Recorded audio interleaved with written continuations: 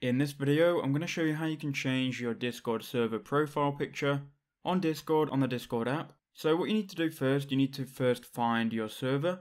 So in the left hand corner, you'll see all of your servers. I'm on the KnowledgeBase server now. So when you've found your server, you want to then go to the top right hand corner to the three dots, which is next to your name, and then go ahead and open up the settings. In the settings, you'll see your server icon and your name.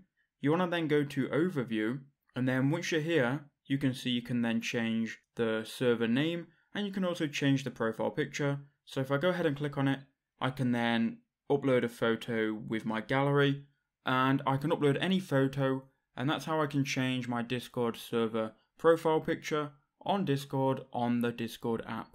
I hope that video did help you out.